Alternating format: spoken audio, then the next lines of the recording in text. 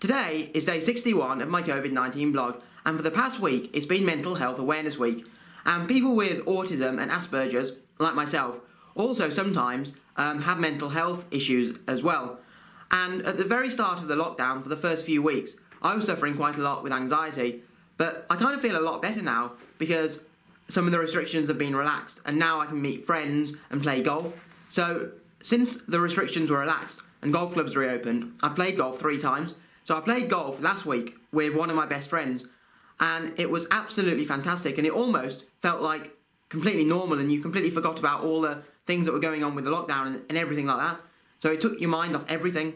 I've also been going over and having a walk with one of my other best friends. So we go for a walk around her local area, and on the last walk we went on, we went walking all through the woods and all around one of her local golf clubs, and it was so nice. Being able to meet friends and family is absolutely unbelievable, and it really does make you, like I've said, make you feel like everything's normal and like you forget things. The social distancing rule sometimes is a little bit difficult, and sometimes you do remember the little things that you miss. Like, for instance, when you're walking past someone on the road, you have to stand aside or 2 meters apart from someone. So often we have to stand in someone's drive so that we can let people pass.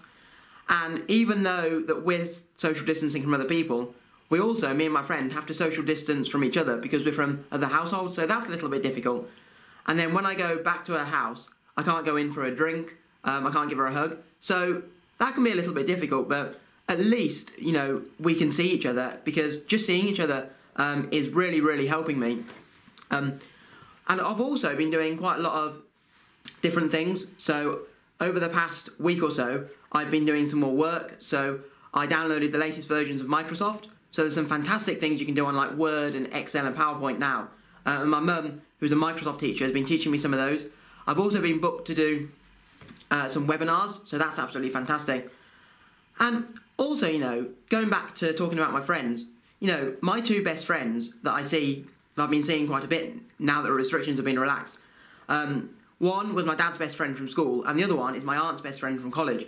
And they've become my best friends, and my dad's best friend has always been my best friend ever since I was a little boy, and we've always loved sport and played sport and watched sport together, so we're very, very close. And then my aunt's best friend, she's always been like an aunt to me, really, even though she's my aunt's best friend. But over the last year or so, we've become really, really close, and I know they're a lot older than me, you know, they're 30, 40 years older than me, but as I say, you know, you can't choose who you can choose you can't choose your family, but you can choose your friends. And I've never ever got on with anyone as well as those 2, to be honest, and it's absolutely fantastic to have friends like them, and they've been really helping me over the lockdown. And even though they're a lot older than me, and you would think that we probably wouldn't have that much in common, we really do have so much in common. You know, my best friend who I go on walks with, you know, we like the same music, the same food, the same things on the TV, we find the same things funny, she likes football, so, you know, we've got so much in common, and just because she's older than me, makes no difference. Age is just a number, as I always say. So I'm trying to do some of the things during the lockdown now that I won't have time to do when the lockdown ends. So playing golf, going on walks with my family and friends, doing jobs around the house. You know, I'm trying to do all the things that I won't have time to do when the lockdown ends. And that's one of the ways that I'm keeping myself really, really busy. And, you know, I still have wobbles, as I always will, but that's one of the ways that I am keeping myself positive.